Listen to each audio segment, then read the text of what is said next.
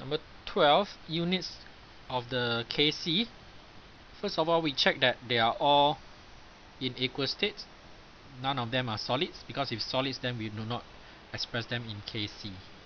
So once we know that they are all aqueous, we can put them in terms of the concentration when raised to the power of the ratio. So we have the products on top divided by the reactants, and then we focus on the power. Power 2 and 3 we have 5, 1 and 2 we have 3, and then 5 and 3 we can simplify as cancel out to be 2 power 2 overall. So since concentration is mole per dm cube, and if you have concentration square, we have mole square dm minus 6.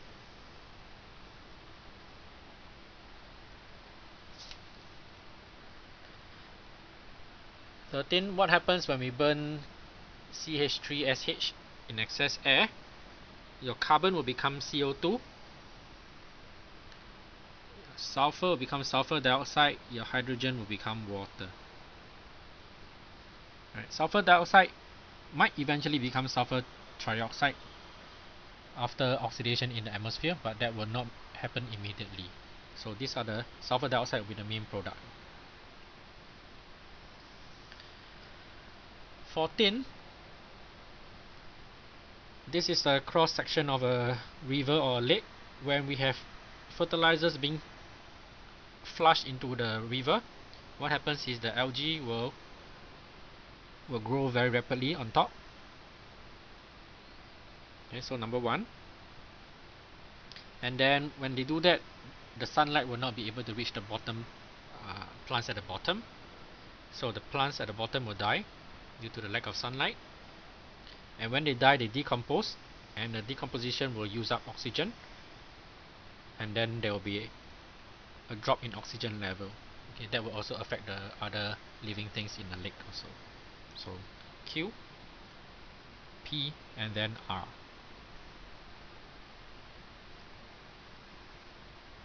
15 is a bit of recall question.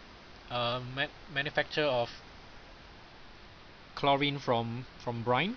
So your anode will be your chlorides becoming chlorine gas, your cathode, your reduction, water becoming hydrogen gas, and at the anode you require titanium. The cathode you'll be using steel.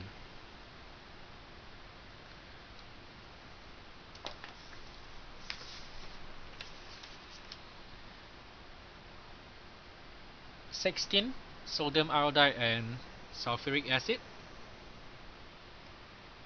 The species that has been oxidized, if we check throughout, okay, the one that has changed is iodine becoming, or iodide becoming iodine.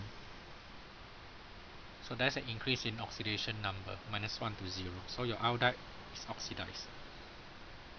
The oxidizing agent is your sulfuric acid.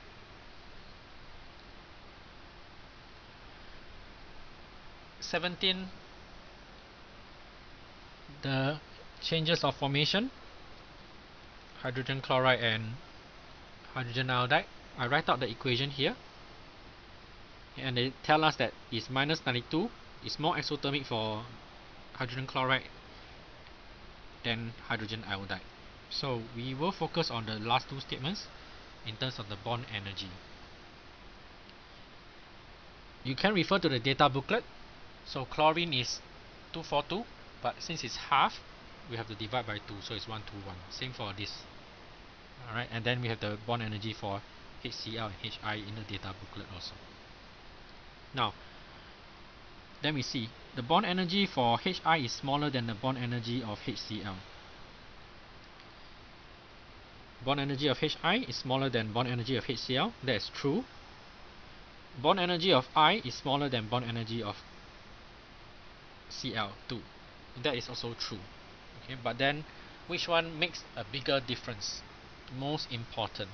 We can see that the difference between your I2 and Cl2 is about 40 plus kilojoules, whereas the difference between HCl and HI is more than 100 kilojoules. So the one that really makes the difference is the bond energy difference between your Hi and HCl. So although both statements are correct, C is the one that has more impact. Okay, because there is more difference for HCl and Hi compared to Cl2 and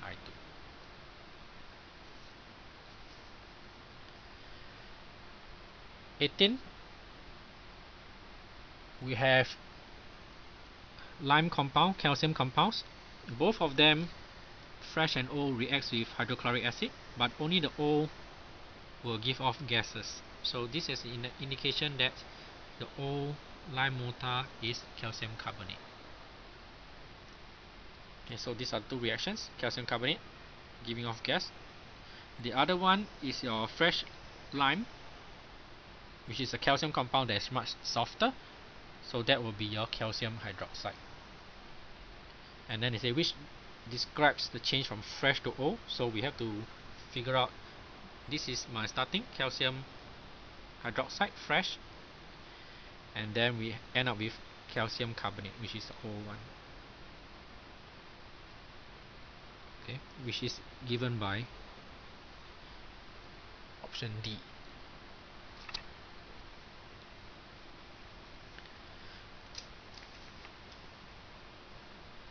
If you're wondering why not calcium oxide is not much softer than calcium carbonate, right? This is the difference in softness is not as much, but calcium hydroxide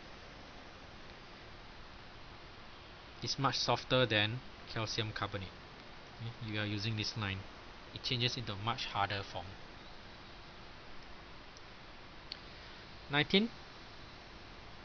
These three species have the same number of electrons. In which order do their radii increase? If the radius increases, it means that the smallest one must have the most protons to hold in the electrons. The largest one will have the least proton. And in order of that, calcium will have the most protons. Calcium 2 plus will be the smallest.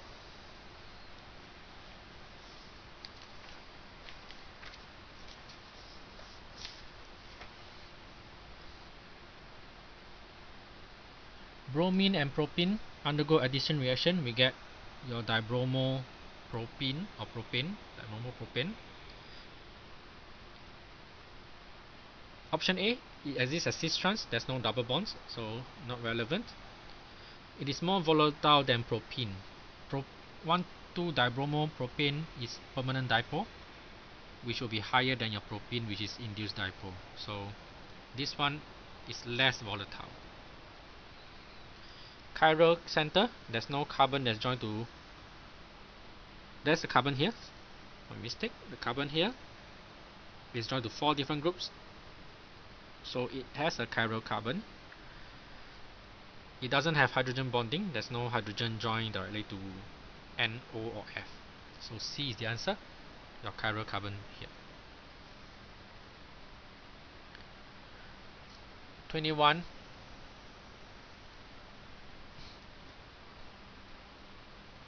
How can we describe step 1? So from step 1, we have our alcohol becoming an aldehyde. So we actually remove hydrogen to form an aldehyde.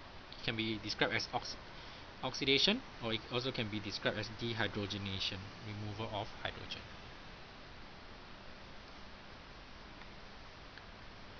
22. We can refer to the data booklet and check out the bond energy. Okay, 410, 350, and 340. We do not have this data, but then it will be easier to break CCl bond than CF bond, because CF, the bond is shorter. So CCl bond is the weakest of all.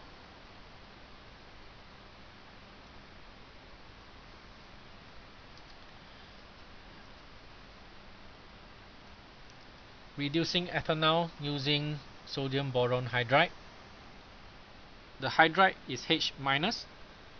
It is a nucleophile, so it will seek out your partial positive carbon here. Right, so you will require your H minus, and then the H minus will attack your carbonyl group.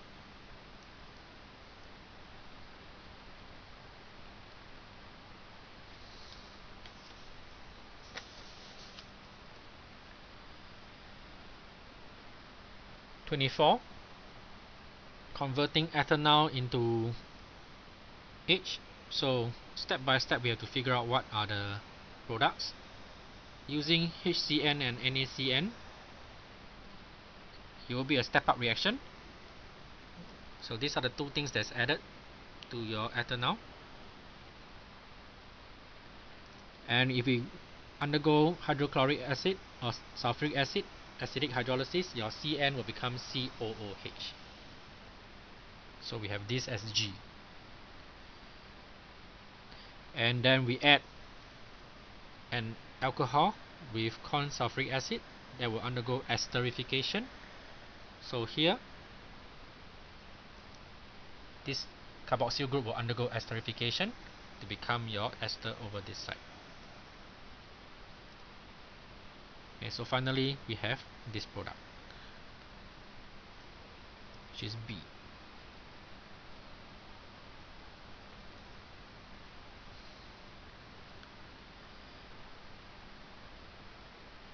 (25) 2-bromo-2-methylbutane. So this will be the simplified structure, and then we are trying to replace this Br with OH. Understand that this is a tertiary halogen alkane, so it will undergo SN1 reaction, meaning the Br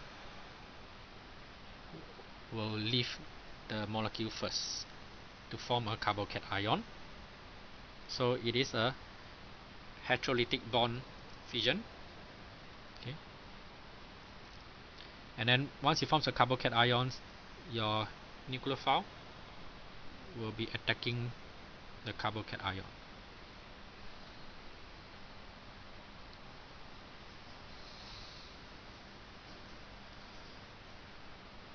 (26) We are trying to change ethanol into ethanol because they say they are collecting the product under immediate distillation. And then they say the yield is 70%. What mass is collected? So we try to form a simplified equation: ethanol, and from here we will multiply the mass of ethanol used, 2.3 grams, by 70%. 1.61 grams is successfully converted. From here we will change it to number of moles divided by mR. So this is the number of moles of ethanol that is successfully converted. From this number of moles of ethanol, the same number of moles of ethanol will be obtained, 0.035, and then we multiply by the mR of ethanol. We will get 1.54 gram. Okay, so figure out the mass of ethanol successfully converted. Convert to moles. That will be the moles of your ethanol. If they say collected after reflux and all that, then it will be ethanoic acid. But in this case, it's ethanol.